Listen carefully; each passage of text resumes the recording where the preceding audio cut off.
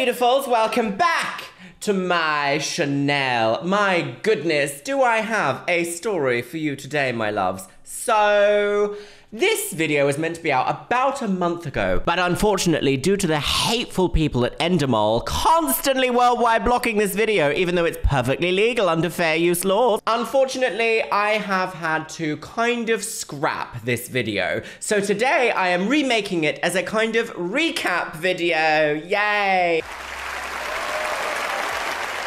This is the first time I'm ever doing like a serious recap kind of episode of a show, or show of an episode, should I say? First of all, can we say this show, absolutely shocking, absolutely unhinged, and I think that is the exact reason why Endemol do not want it to be public. So I'm gonna try my absolute best to get this content out to you because the world needs to see this show and also get the opinions of an actual transsexual woman on it. Okay, so shall we dive right in, my loves? We start today's episode in the gorgeous hacienda that's very 2000s decor. We are reminded not only do they get to spend 7 nights on a luxury yacht with Miriam as the prize winner, they actually also win £10,000. Now, that's, as I've said before, I feel like that is also an incentive to not blow the cover on Miriam's true identity, as the producers of this show will have us believe. This is not a simple decision made by a woman towards a man. Yes. The centre of our love battle holds a secret that our heroic guys have no idea about. Lovely, isn't that lovely? No idea, heroic guys have no idea about, as if they're adventuring into new unseen territory, girls. Are you taking the piss? And then they used that clip of Miriam saying she was actually born a man in order to solidify that fact. You know my opinion on that part already. I have said she was not born a man. No one of the male species of the human race is born a man. They are born a baby, then goes through puberty to become a man. Then there is a section that explains that Miriam will be going on to reveal her big secret at the finale, which is actually the next episode. And I'm certainly hoping that I don't have to battle with quite the amount of copyright that I've had to for this one, because that would spoil it. Well, that was quite the non-binary fuss. I want us all to see that episode together. But also, can I just say, I really looked really good when I filmed this one. So annoying. How dare Endemol spoil it? You horrible, horrible girl. We're then shown a clip again of Miriam and, oh God, what's his name? Is it Tom the lifeguard? Tom the lifeguard, when they had like a mud massage, and we get another shot up Miriam's towel being like, oh, do they know the secret? Have they clocked out the pageant? And then they play the segment again, which shows the guys, I believe it was in episode 1, discussing what it's like to look out for a trans woman when dating. I'm sorry, I've just beaten you by saying, look out for Adam's apples and big hands. Well, sis, do you see? No. Then I cannot believe this. Then they actually play this clip here of Miriam's skirt. But the 4 remaining seem to be oblivious to the fact that there is more to Miriam than meets the eye. I was fully gagged when I saw that. Fully gagged, because how on earth would you have someone go on TV and do that? Like, I struggle to see how any cis woman would ever go on television on a dating show and do that. And I also kind of feel like, at what point was the show kind of saying to Miriam, go on, stand on the beach, undo your skirt, girls, let's all have a peep. Stop it. This is probably one of the only real times in this show that I'm genuinely confused about how Miriam agreed to do something like that, because that, to me, would have sent up alarm bells immediately. If I was on a dating show and they were like, right, we're gonna get you to stand here now and you're gonna unzip your skirt seductively, I'd be like, oh, right, okay, so that's what this is. This isn't a dating show. This is like some sort of weird fetish situation. So then Miriam goes on to explain why she hasn't had bottom surgery. Now, bottom surgery is kind of like I was going to say a colloquial term. That's not quite the word. It's a slang term for having GCS, known as gender confirmation surgery, or SRS, as it used to be known as sexual reassignment surgery. And she goes on to explain that people have come up to her and asked her, why are you half and half? A, it's none of their business, sis, but also, it's one of those things that it's very individual to each person's journey. I think a lot of cis people assume that transition looks from one type to the other. Like, you go along this entire journey and that's it, done. But actually, transition looks different for every trans person that there is. I've said this a few times, but I'm going to say it again. I call myself a transsexual woman because it's very easy to understand from that label exactly what's happening. I started at one point and I'm planning on ending at another. And there is no variation within that. I am still within the gender binary, unlike some of my trans siblings who are not in the gender binary. I know a lot of people aren't a fan of labels and categories. I'm not in terms of like how to treat people from those categories, but I do like a little bit of a label because I feel like it kind of makes me a little bit easier to understand, if you know what I mean. Miriam then goes on to explain that you never really know if the bottom surgery is going to go to plan. You never really know quite if it's going to be 100% for you. And also, you shouldn't get it to please anyone else but yourself. And I cannot agree more with Miriam's sentiment here. It's also, I wish she kind of had a mention, maybe she did and they cut it out. It's actually a very expensive surgery to get. And not only that, there are only a handful of very, very good surgeons in the world. And as we are developing in time, you know, it's now 2022, some of those have actually retired from doing surgeries. So it's one of those things where it's up to an individual. It really is up to an individual. I feel like the only real reason you would ever need to disclose your surgery status is when you are dating. And that is where I kind of feel like this show has not been an informed consent, environmentally friendly place for really anyone involved, actually. The guys haven't been given informed consent so that Miriam can feel safe and that they can feel safe, because if they had of, imagine how good this dating show would have been if it was actually about exploring trans relationships or cis and trans relationships from a trans person's point of view. Imagine, that would have been so good. Unfortunately, it's not like that, and it's all for this big reveal moment and the fight at the end. In the next segment, we see talking heads from the guys explaining what they like about Miriam and what her best feature is. This has been edited in such a way that kind of makes them want to, or it makes us as the audience want to be like, Oh, her cock is her best feature. absolutely unhinged. Aaron actually goes ahead and says that Miriam's best feature is her eyes, which I actually think is actually a really cute thing to say in dating. Aaron then says that she is a very, very, very attractive girl. I don't know what the producers were hoping on getting from this conversation. Maybe they were hoping that there would be some sort of like, oh, is she? She's got a gorgeous body all over. It feels like this is going to be like a gotcha moment. So I've had that same thought again, girls.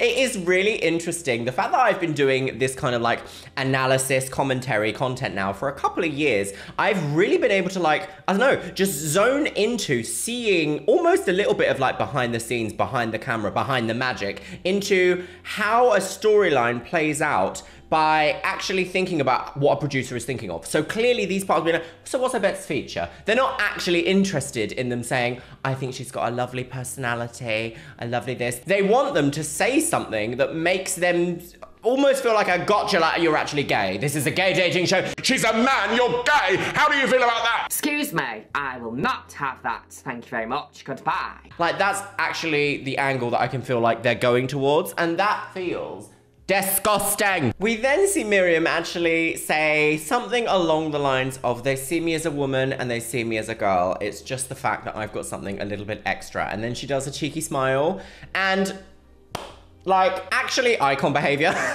But at the same time, I am like, this is uninformed consent for the guys involved. So I do feel the ick at the same time as being like, props to you, sis, for saying that you're a girl with something extra, because no one back in this day and age on TV would have ever thought about hearing someone say that and actually say that with a smile. For the longest time, trans narratives were seen on TV as like these depressing, laborious, awful, like sad, ridiculous things. So there is even the trope on most like TV shows of like, oh my God, why is this trans woman in hospital? Oh, the doctors have come back. Your hormones, your hormone replacement therapy are giving you cancer and that's why you're dying. No one in the history of time has ever met that fate. Absolutely ridiculous. But this was a trope we saw constantly on TV shows around this time, and all the way up until, well, pretty much now, actually. We still see negative trans tropes on TV, fully affecting an entire generation's opinion of trans people, which makes our collective lives in the community difficult. If you'd like to actually watch something that accurately explains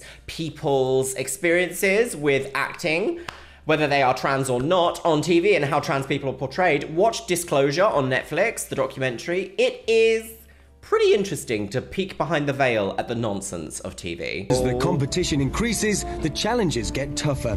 In this Roman arena, the boys will be human chariots. So, oh my god, okay, in this next scene, the first challenge of this episode is a Roman chariot challenge, because of course it is. Of course it is. We've seen, what have we seen? Triathlons, decathlons, run around the Lovely woman. Naughty mummy. swim out to sea and don't die. We have seen some particularly bizarre challenges. This one today is absolutely no exception to that. The boys have to be like the horse part of a horse and chariot, and they have to race around a Roman style arena to see who's going to win the affections of Miriam and a date with Miriam today. Sure, you do use this. The budget was extortionate, wasn't it? No. So they each are assigned to these like weird little chariot looking things. It's literally kind of like a wheelbarrow. Kind of like a wheelbarrow, or like a reverse wheelbarrow, I guess, because you're actually pulling. And they have to decide who they're gonna carry on the chariot. And guess who comes back for a triumphant return? The Playmates, who are clearly just on this wonderful Ibiza holiday, and that's how they've been able to get like free staying at the villa, because they keep disappearing and coming back for, I don't know, storytelling purposes, I guess? Yes! Then we have the marvellous Tanner as well, because apparently we don't have enough people to actually sit on the back of the chariots. Someone has to run Tanner around the track. If you remember, Tanner is the guy who was shouting about liars, cheats, deception, weak people.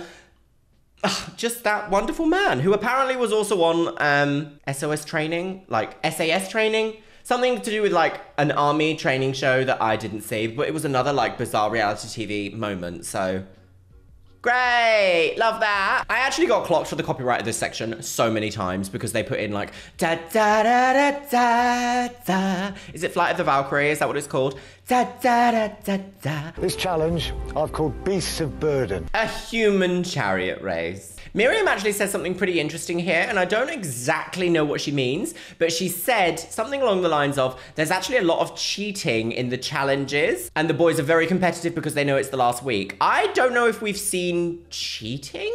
I mean, if we have, let me know in the comments box below, because I may have forgotten. She's an old lady. I mean, look at her. She's old. They have to carry 75 kilos on the back of their chariot across a 400-meter race. So that is actually quite a lot. That's quite energetic. Let's just say that. The lovely Miriam and Playmates are going to be your cargo. One of you is going to have me to egg you on.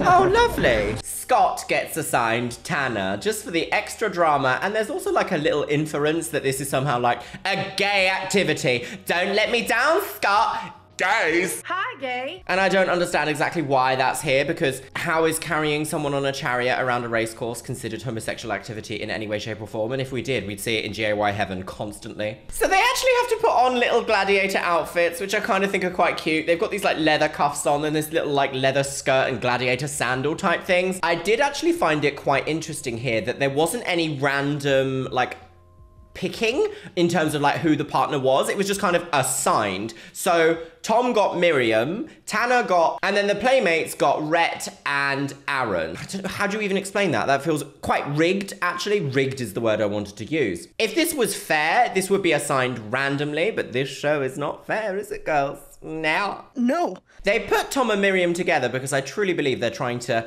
almost funnel Tom into the final and Miriam to choose Tom, I think. Miriam and Tom have had the closest date so far, I think. They had that like make-out session earlier in the week or earlier in the episodes. I can't exactly remember which one it was, but I remember it being like night cam, night vision, look at them kissing and he's getting dangerously close, girls. We don't want him to win, so, and I think it's that kind of like Aussie Brit kind of thing as well, so. There's actually a clear division here between the Aussie guy and the British guys, and they actually mention it here in terms of like a healthy competition. Well, is it really that healthy? Scott even uses the phrase here, we don't want him to win. And this goes back to what I said earlier. It literally is a case of the new person in the competition never usually gets to the end, like Very, very, very rarely, because the people in the competition want to get them out. Great for TV, but actually very lazy storytelling. What sort of leather pony play is this? Okay, guys, ready for the race? Oh, like for real? Okay. Then there's a little section where each of the guys are talking about like how competitive they feel in this competition. Like clearly the producers have been like, so are you ready for one of the final challenges? Are you ready? Are you gonna win? Do you want to win? Do you want to wear mummy's wig? And there's even a little joke about like coming close, as in like, oh, I'm coming close up to second place. Come along, Seabiscuit. One.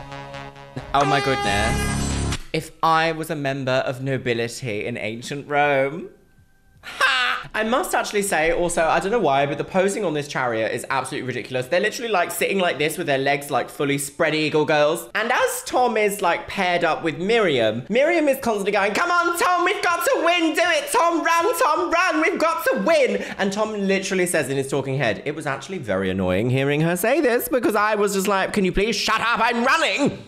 Or something to that effect. So, trouble in paradise already, girls? Me the whole way around, which was really pissing me off. I was doing the best I could and it didn't help.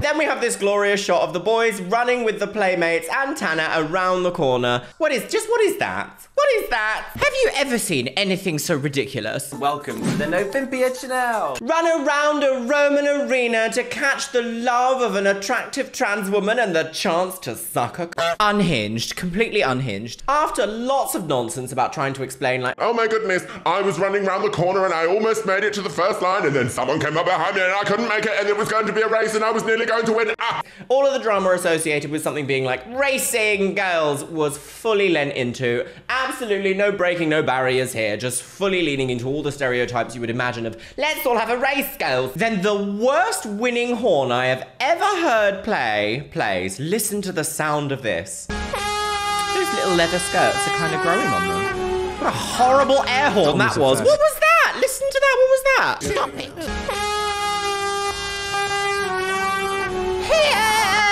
Tom was the first to go and I went straight past him. And then all of the boys are left bent over and panting in a very precarious position, which is for some reason filmed, because of course it is. And in the end, Scott won the race by pulling Tanner the fastest across the finish line. Yay, Scott!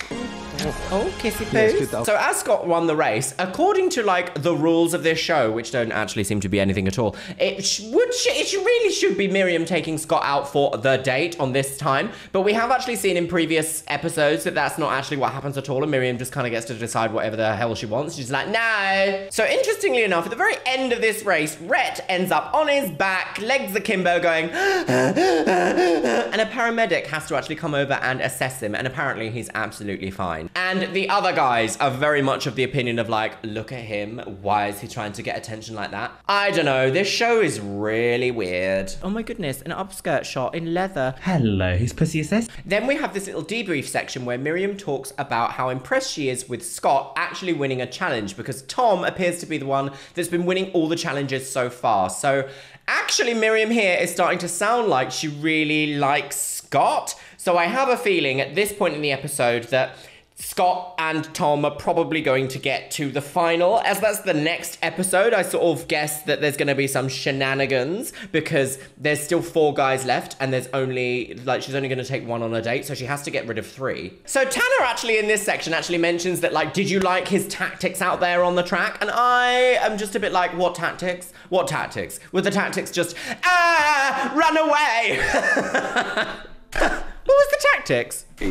Over the last 10 days, Scott and Miriam have enjoyed some special moments. Then at this point in the episode, we have like a little bit of a recap about Scott and Miriam's like budding relationship. We've seen them on the date. We've seen them on the paragliding. Is it paragliding? Parasailing date where they got dunked into the water. We see these sections replayed again as if production is trying to say, well, is she gonna pick him? Do we know something you don't know, girls? And then Scott also says that he really likes her as a person. And that's where my heart kind of goes, oh, if this was an honesty-based dating show, this would have been so good. This would have broken barriers. This would have really advanced, I don't know, just inclusivity. It's so sad that the production company went with cheap thrills instead of actually trying to be like an impactful change. At the villa, a professional body painter is helping Scott and Miriam get their creative juices flowing. So Miriam actually picked Scott as the winner of this challenge, and they get to have like a mini date with each other. Now, this date is a very interesting date because for some reason, a body painter has decided to visit the villa and they're body painting Scott. So this is one of those things, again, where it's a very intimate date kind of environment where there's lots of touching, lots of feely uppies, lots of like delicate close your eyes, let me do this, very sort of that environment. And that is kind of one of those things that I think is picked on purpose to increase the levels of like, oh, I'm getting affection from someone that I'm on a dating show with. I feel like it's a high adrenaline, high risk situation, and that's why these challenges are all based around physical exertion and also like highly intimate settings.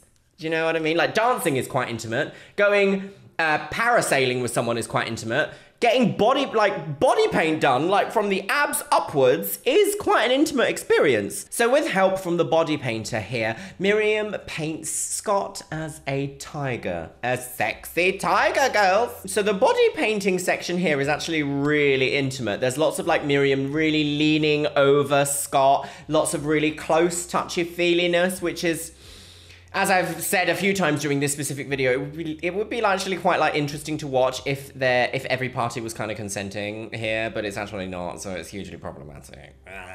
She changes when you're left alone. She changes a little bit and she's a bit more herself. I don't know about you, but I could not be in this environment because my anxiety would be at 99%. I would be like, I'm gonna die. Someone's gonna straight up punch me in the face. Any sort of game where you have to really like lie a lot, I'd be like, not working.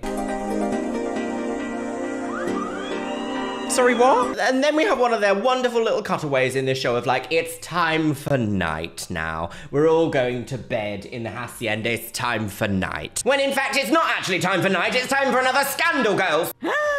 So actually what's really interesting about this specific edit here is for some reason they were like, and it's gone to nighttime now. But then the next shot afterwards is Miriam still painting Scott in full daylight. So then we have the narrator say something like this. Scott might be showing his true colours, but Miriam is still holding back from revealing her all. Because of course, Miriam is still holding back from revealing her all. And actually, Miriam ended up getting a lovely flower painted on her belly button. Oh my God, is that Graftopian? I've got a palette of that. I think we're a little bit closer now. There's a bit more, if you know what I mean. So I think it's just going quite slow with me. So now we have a little talking head section from Scott who says that the date went really well and he actually feels a lot closer to Miriam now. And again, it's one of those things that when I first saw this, it kind of pulled on my heart a little bit because I was just kind of like, if this show was something actually that cared about the feelings of everyone involved, that could have been a really beautiful tell-all moment of like a final budding relationship, but it's not at all, and it's really tainted. And this is Scott as the tiger. Not the most groundbreaking body paint work ever, but still,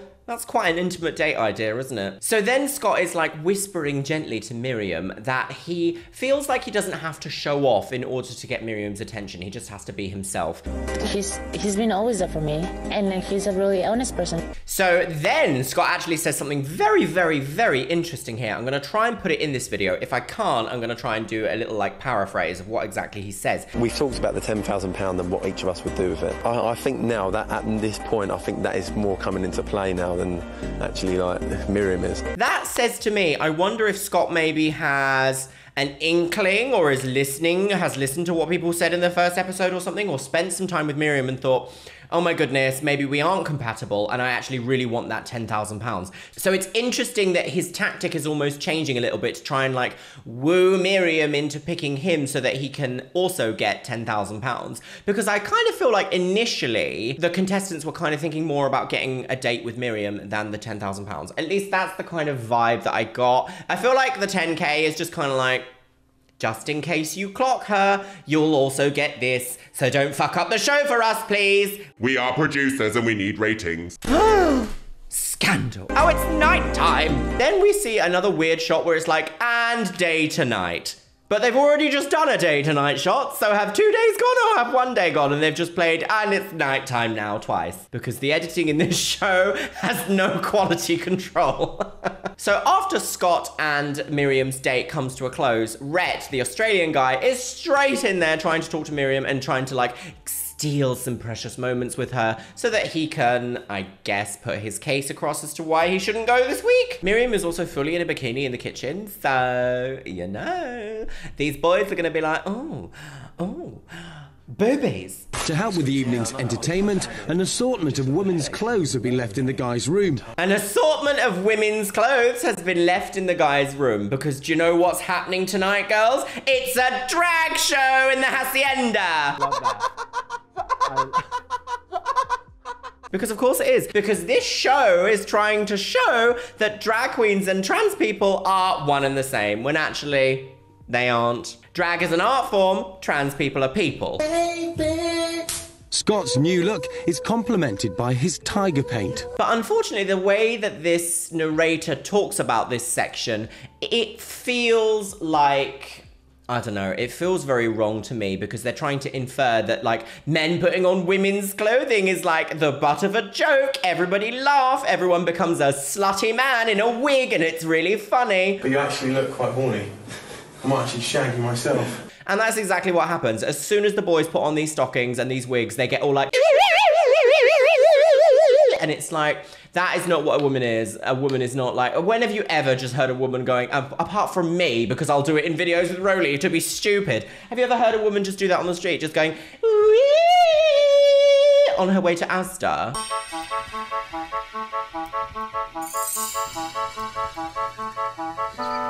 I mean, you might have, I don't know your life. It's not an assortment of women's clothing. It's literally fabric. Like, unless you operate that piece of clothing with your genitals, how can it possibly be gendered clothing? Once again, it's just kind of trivializing what is the trans experience? The trans experience is putting on a wig and going, oh yeah, I'm gorgeous, I'm hot. Just like bloody, what is it, Silence of the Lambs? This is not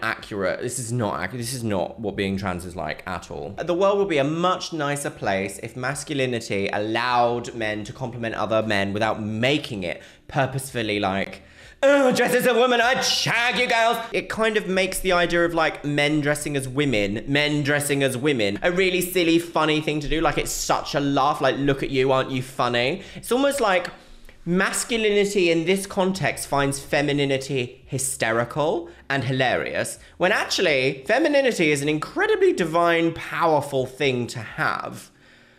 Why is it ridiculed? Like, why? Pull it up at the back. You actually look horny enough to shag, Scott. I must actually say, Tom has said this multiple times. I must admit, they're probably, like, full of alcohol as well, but Tom seems to be going around to all the boys and being like, I'd shag you, girls. I'd shag you. You look quite horny. I'd shag you. I hate the word shag. And that really freaked me out because I never told the guys I would be able to do something like that for me. So it's actually interesting here that Miriam has a little talking head that says, it actually freaked me out when they dressed as girls. I get the feeling here that Miriam would absolutely not date a drag queen. And for whatever reason that is, that's also valid. Like, you don't have to find everyone attractive regardless of whatever they do. Do you know what I mean? Preferences are something that still exists, but you should absolutely not prejudice against people because they don't fit what your perfect preference is, if you know what I mean. In the context of dating, if someone doesn't want to date me because I'm trans, instantly, I would absolutely never want to date them because being trans is a huge part of my identity. It's not my entire identity, but it is a huge part of it nevertheless. And why would you ever want to be with someone who doesn't like that part of you? You can't get away from it, so... Hello, sailor! Hello, sailor! Any excuse, isn't it? Any excuse. Any excuse. I do kind of hate, there is this thing in British media that trans people are the butt of a joke, like dressing up as a woman is seen as this like funny thing. If we are to put on our philosophy hats for a moment, there's always this thing where men dress up as women and then when they're told to act like a woman, they're always like, you can fuck me. Because that's what they think that women are like. Why is it that men, when they're dressing up as women, always go to this like ridiculous over-the-top bimboification in such a negative way? Why is that? And of course, with British TV, unfortunately, like dressing up as a woman has always been seen as the butt of a joke. Like there is a very famous show in the UK called Little Britain, and one of the entire scenes throughout the entire series was just, I'm a lady, in which David Walliams would dress up as a Victorian woman. And the whole point of every single joke was that they were a woman. I don't want a sister, I want a man. Miriam then actually says something quite amusing and says, I don't want a sister, I want a man. Again, this show is still very much a product of its time. A lot of the opinions of everyone involved in this show are not exactly the best. I need nail polish. Where's the foundation? I need mascara. And who's got the lipstick, dudes? Because as soon as you give men the opportunity to wear makeup, they become immediately the most insufferable divas you've ever met. Oh, hideous. Then they come out and they give Miriam a drag show. They all come waddling out and they all behave how they think a woman behaves. So there's all this sort of like, and it's like, when have you ever seen a woman do that? Never. Drag can be funny, but the entire concept of like dressing as a woman as the point of being funny is where I have the problem. And they do this drag show to the soundtrack of I'm Coming Out, because of course they are. Of course they are. You're not getting any more filet mignon? Get out of my house. Oh! Naughty girl! I'd probably say I was the most convincing dressed up in women's clothing. You know, I think... Delusional delusion. Hallo, guten Abend, ich heiße Aubergines. You know, I put the voice on and do the actions and the twirls. Because that's what women do, actions and twirls. You know, I put the voice on, I do the actions, I do the twirls. Then Miriam pushes them all into the pool and they all lose their wigs and clothing and their makeup goes everywhere, because what's funnier than a man in drag? A man in messy drag in a pond, apparently. Janice is quaking. And then Tom pulls Miriam into the pool. So, you know, everybody's a wet mess now. Miriam is becoming one of the boys now and we are bonding all a lot better.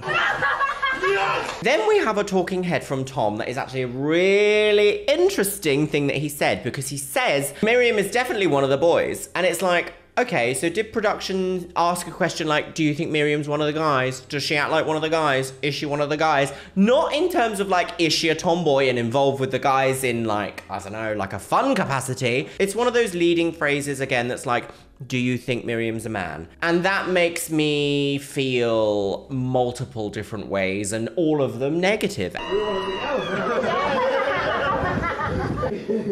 are family.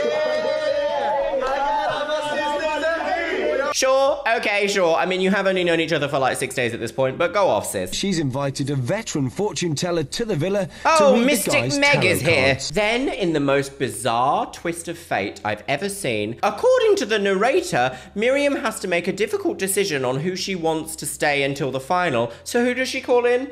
A medium, girls. A psychic fortune teller is coming in to advise Miriam on who she should bring into the final.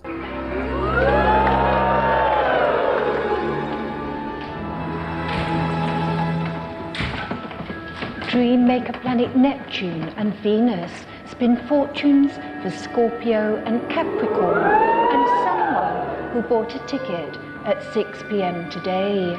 The power of the pendulum is spelling out Pat and Kathy as winning names, and a woman wearing dark blue is serving drinks.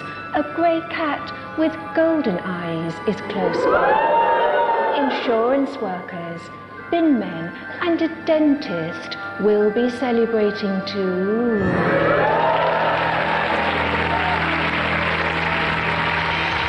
The boys know they are being filmed, but what they don't know is Miriam will be watching on a monitor. Interestingly, in this scene, we actually see the fortune teller explain to Tom that he has been oppressed or is being oppressed. She straight out asks him, have you been oppressed? And he immediately says, no. And I made a joke here saying, of course you haven't, because you're a cis straight white man. Really should hold my tongue sometimes, shouldn't I? She then immediately flips the script and says, oh no, so you haven't been the oppressor, but you've been oppressing someone before. Is that right? And he says, in the last relationship, I was dominant. What that's got to do with anything, I don't know. Is it trying to infer that now because Miriam's secretly a man, she's gonna be the dominant one, you're gonna be a submissive, sissy little bitch boy? Good heavens. Is that what they're trying to say through the guise of Mystic Meg? Then in a talking head by Tom, we hear him say something along the lines of course it would be different with Miriam. Of course my relationship would be different with Miriam because I feel like she's quite up for equality. Now, The producer there, or the storyline teller, or whoever it is that's actually interviewing him, would have said, do you think there's something different about Miriam? Would your relationship with Miriam be something different? Again, it's this thing of like, we're gonna set them up for a fall, so we might as well get some great content along the way, girls. I think it'd be very much equal, if at all. Maybe she might be the dominant one. And I bet you the producer there was like, yes, I love it, say it again. She knows what she wants, and she knows how to get away and things. This would have been a great answer for something that's just like sexual equality within a relationship. Great. Unfortunately, it's gonna be like, she's gonna get out her and fuck you in the ass. Wow, I cannot believe I said that. Shocking! This is a bit like commentary inception. Next up is Rhett, and he meets Rachel, the fortune teller, and she has got something in store for him. What it's saying to me about your past in relationships is that you've been very much concerned probably with body and physical things, but I can see that there's huge concern about what you know, about the state of your body, what you look like, and yeah. She's saying I'm quite shallow. The fortune teller goes on to suggest that Rhett has body image issues and that he's actually quite shallow and that he's obsessed with the way that he looks because somehow it plays a part of the level of sex that he got in a previous relationship. I actually think that this is a very, very, very unacceptable thing to say to someone, is to straight out be like, do you have body issues? It's all about your body image, isn't it? Yeah, it's all about your body image, because all of these guys look like they're in pretty good shape. All of them seem to have been to the gym at some point in their lives. They've all got active lifestyles. They all compete in these active challenges on this show. I do feel it's quite distasteful for a medium clairvoyant psychic fortune teller to come on and say, you've got body issues, haven't you?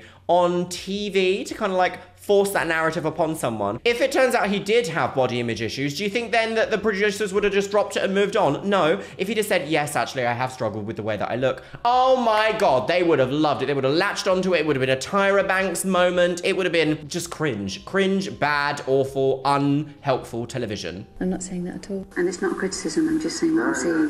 The fortune teller actually immediately backtracks here and says, it's not criticism. It's not, I'm not saying that. I'm not saying that you're shallow. It's not criticism. That's exactly what you've said it, sis. What the fuck was that? How, excuse me, Madam Psychic Meggle Beggles. Why the fuck was she just like, I think you're too obsessed with your body in a way that's like not actually positive. TV was so problematic. There was absolutely no care given to any of these contestants.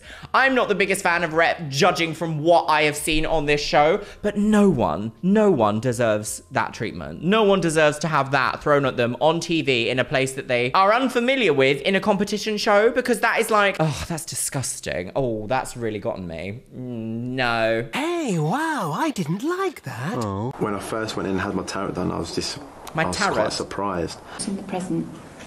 Death. 10 of Swords. Oh!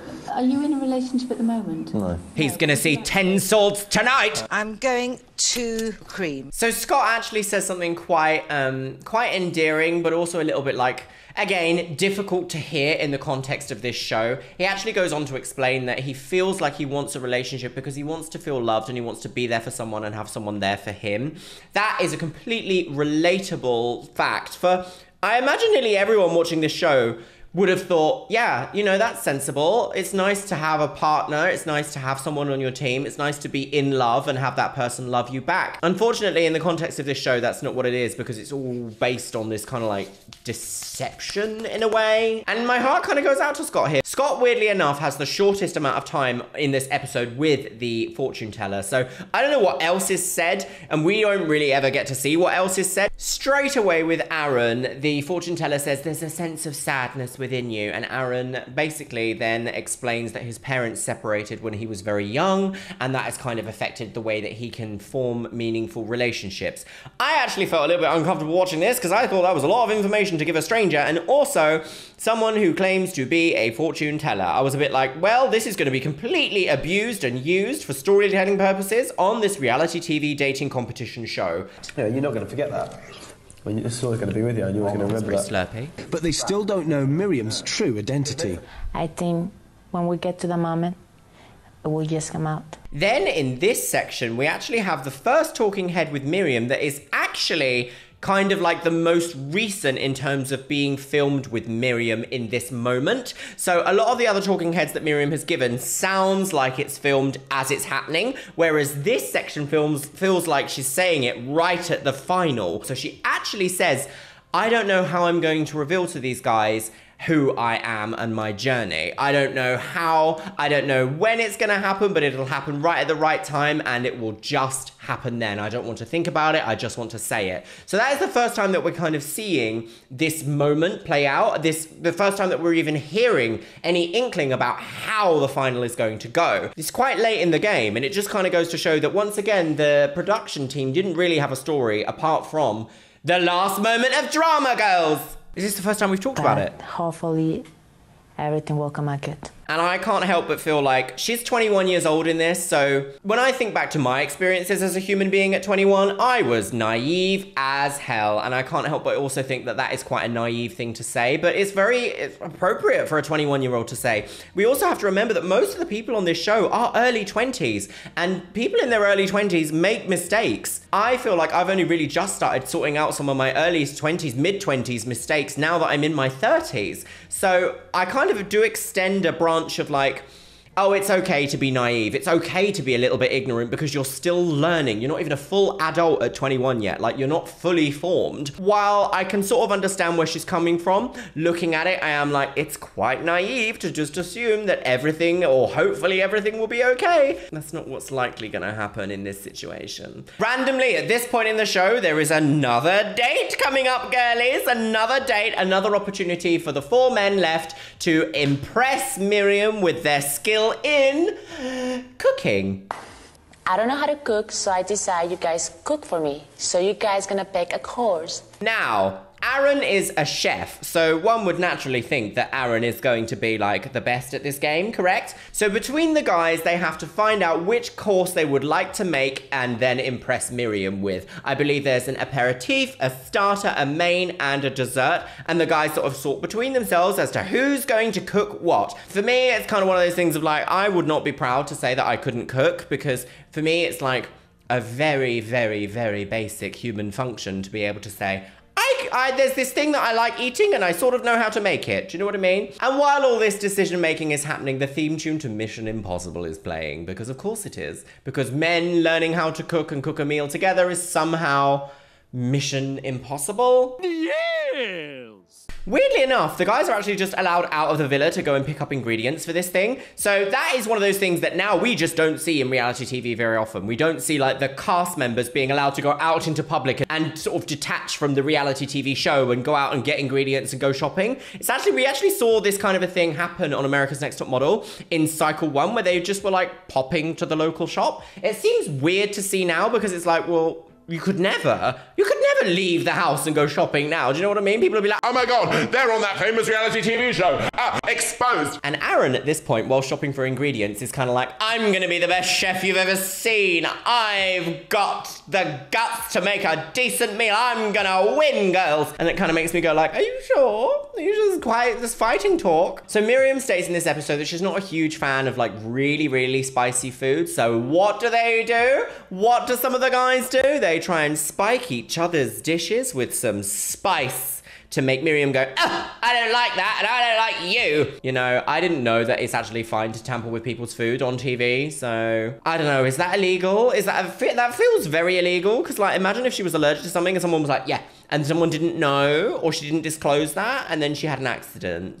Rhett actually says something very interesting here and says, I didn't want to actually tell people about my cooking skills here before, because apparently he seems to be quite a good cook, although he's the one that gets sabotaged because the other guys put spice in his dish. It's not really that important to know which dish they're cooking in this episode. What's more important to know is that they're trying to frame this as like, the boys need to cook for Miriam because she's a man and doesn't know how to cook. Lady Gaga. Die. Scott is first out with his nachos and dips. So Scott ends up presenting a dish of nachos and dips, which is the like aperitif of the evening. He didn't do any real cooking. He just sort of like poured nachos onto a plate and then had some dips on the side. So not really cooking, but Miriam doesn't care. She's like, delicious, girls, my favorite. I agree. And his top off. Very good. And he also comes out with his top off as well. So she's like, Hello, Pex. Mummy's got breasts. Yes, how are you? Lovely to see you.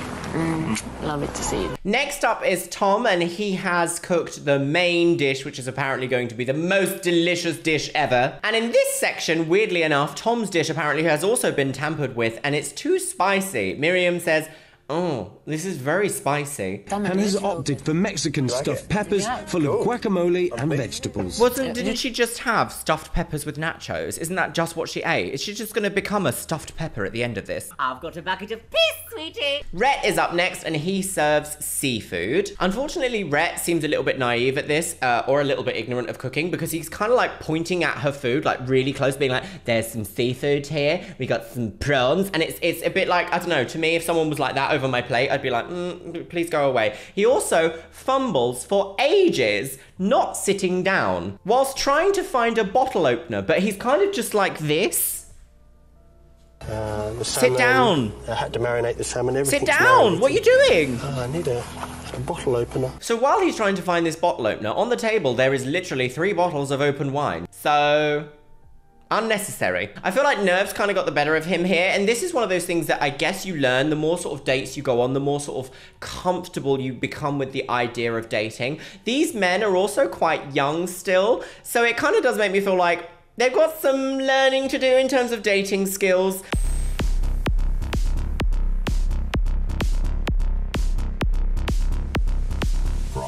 Don't stand over someone's dinner pointing at what you've served them and then be like, oh, I need to find this, and like stall the conversation, make it feel difficult, because immediately the person sitting down is going to be like, oh, I feel awkward. You're kind of just like all hovering over me and making me feel a bit like worried and anxious.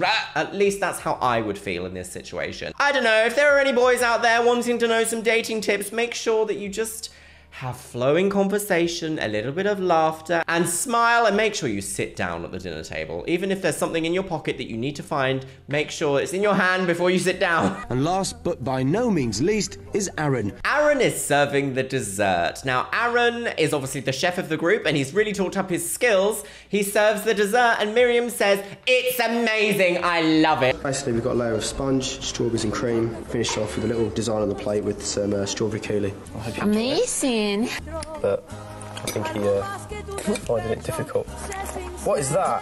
What is this? So it seems that Miriam has already picked Aaron as the winner of this challenge when she actually ends up spitting out a little piece of plastic or something. And Aaron immediately plucks it up and goes like, oh my God, what is that? And at this point, Miriam calls everybody out of the villa kitchen to come and stand next to her at the table and goes down each of the guys explaining what was good and what was bad about their dish. Now, she does actually say to Scott that all you did was put some dips next to some nachos. And to be honest, you kind of can't go wrong there, can you? That's exactly what he did, even though it is kind of like a tasty, delicious meal.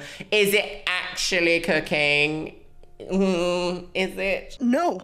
Aaron wins this challenge. Miriam says, you're the best, and he wins. After failing to seduce Miriam with his cooking, Tom is outside her bedroom door trying a different tactic. Now something very interesting happens, because Tom didn't win the cooking challenge, but he ends up spending some time outside of her window late at night, or at least later that night, and he keeps making excuses being like, I don't know where the salt and pepper is. I don't know where this is. Oh, I'm just going to go over here and check this. And ends up going over to Miriam's window and having secret conversations with her. So once again, we're presented with this situation in which actually it's kind of cute that a guy wants to spend more time with Miriam. I just wish there was some level of informed consent, because this would have been great to show trans relationships and trans dating and being made to feel special, because it's kind of like, this guy really wants to spend time with her and just go into like have secret little chats like at the window being like, I'm really sorry I didn't impress you at cooking today, but I can't stop thinking about you and you're so pretty and blah blah. And it's really like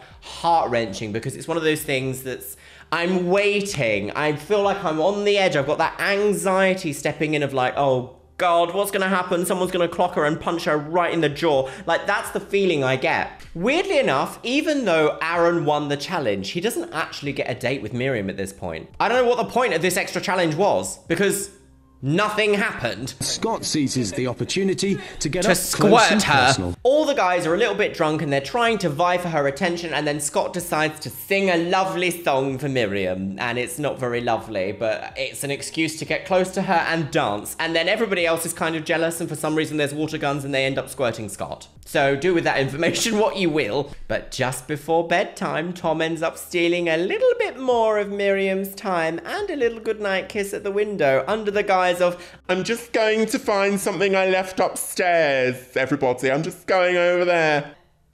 Naughty slut. They have no idea that not one, but two of them will be leaving the villa today. At this point in the show, we have the huge dramatic reveal that is, in fact, tonight's episode is going to be a double eviction. Could anyone have seen that coming? Then we have a very strange situation in which Rhett says this. Remember, this is 2004 and this kind of language was very normalised. Already tensions are running high. Yes. Rhett, fuck him. I'll be happy to see him go. So response, I can't wait to see you go, you fucking hippie poof. Male bonding, testosterone, fucking dyke. We're nearly eviction. We got so many slurs in that sentence that I was like, what? What?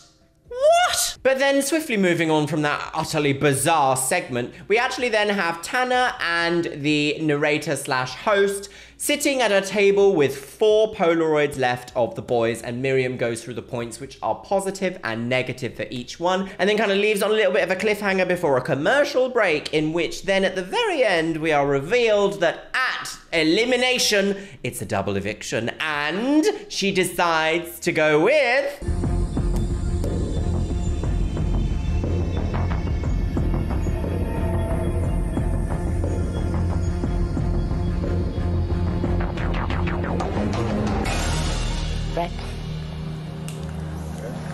Knew it. Knew it. Rhett becomes the first of the double eviction rejects? No, that's not the word. Becomes the first person to go from the double eviction. Reject? Oh my god. Miriam has decided that one more of you has got to go. No, the producers did. Last 2.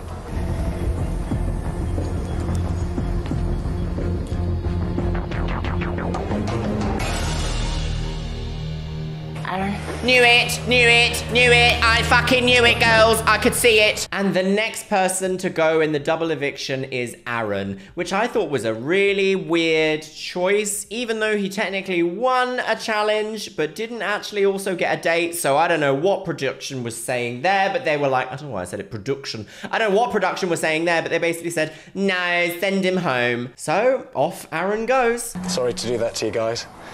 Oh, I don't know, it's just hardest thing ever. So in the final, we have Tom versus Scott. At the very end of this episode, there is a little talking heads between them being like, did you imagine it was going to be you vying for Miriam's affection? What's your technique going to be to win Miriam's affection? Are you interested also in the 10K? And that kind of leads us right up until the very end of this episode. Finally, we are going into the final just with Scott and just with Tom and Miriam. And of course, in the final, as they have kept hinting throughout this entire episode, they've kept hinting Miriam is going to reveal to them, or reveal to the winner at least, that she is trans. After this episode, I was kind of left feeling a little bit bewildered and confused, just like I kind of have with every single episode we've watched so far. Again, there is no real storyline in any of these episodes, or there's no real rules to this game. It just literally just seemed to be Miriam takes people on a date, whoever she wants to take on a date. Although, what's even stranger is that the cooking challenge, there wasn't even a prize. There wasn't even like oh, you get to go on a date with Miriam, or you get to do something, anything. It was just, oh, Miriam's picked you to win. Let's move on to eviction. I don't think I've ever seen another reality TV show that's so hodgepodge put together nonsense that has no real flow to it. It's literally all aiming for this final big reveal at the end, and basically collecting the drama around that moment. So my lovelies, I would love to hear your thoughts on this episode in the comments box below. It is kind of a weird one because, as I say, it's kind of have to be a recap episode. It's probably going to be quite chopped up considering the fact that the copyright on this is not just, it's not just like unmonetized, it's worldwide blocked, which means I cannot put this on YouTube as it is. I'm gonna have to do some really clever, wacky editing, and it needed more context than just me being able to put this video on there. I am trying to find a way that will allow Patreons to watch this episode. I don't know if that's going to be streaming it on Twitch or somehow putting it on Vimeo or Dailymotion or even in a Google Drive account. I'm not sure. Please check the comments box below for what I actually come up with. It will be in a pinned comment. But I must say it will only be available to Patreons. So my lovelies, please let me know about what you think we have seen in today's episode. It's been an absolute mess from start to finish, shall we say. But with that, my lovelies, it is time for the Patreons. You can see yourself scrolling past on the screen right here. Because of the nature of this episode today, I will not be doing a Twitch shout out because fundamentally, I don't quite know how I'm even going to edit this to get this onto my channel, but please know that I do in fact have a Twitch, and you are more than welcome to go over and follow me over on that. It is Luxeria Plays, and I stream 2 nights a week, my loves. And with that, I also want to say a massive thank you to my top tier Patreons. Aloria, Laura Ali, Luke Peterson, Stefutek, Orkos Emoji, Beebles32, Camille Sara, Shell Herman, Christy Crownover, Christina Kyle, ContraPoints, Danielle, Danny Smith, Dr. A, Elizabeth Stone, Eric Castillo, Jen Martin, Jenabeth Herman, Jenny Hendricks, Laura Jane again, Les Banana, Min Min TM, Moriah Sherman, Nixie Tricks, Paolo Rivero, Rachel CC Biscuit, Ryan Vita, Sexy Texy RN, Slampire Queen, Traverful Tromo, and Victoria Corella. And I really want to leave it on the note of, oh God, what can I leave this on the note of? All right, I'll leave it on the note of, if you're going to invite someone out to dinner or you're going to cook a meal for them, please sit down at the table and don't faff around over at them pointing at their food like this and all up in their business. It would not make me go, oh, I really like you. I love the fact that you've touched all my food and pointed at it for me. I love that. It would just not happen. And with that, my loves, I will see you in the next episode. Yes.